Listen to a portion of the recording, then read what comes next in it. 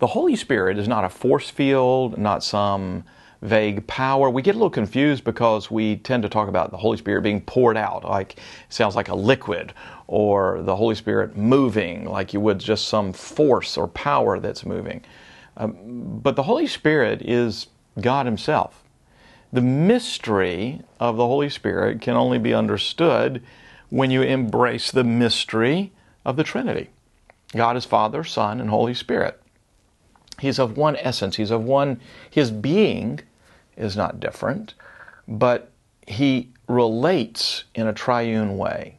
There are so many attempts to try to come up with natural analogies to relate to who God is as a triune God. And all of them end up falling short because we are talking about a mystery here.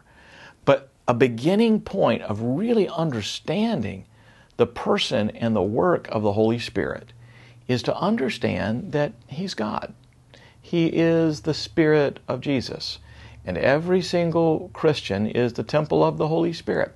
So God is in you, and He's in you through the presence of the Spirit of Jesus, who is the Holy Spirit. It's God Himself.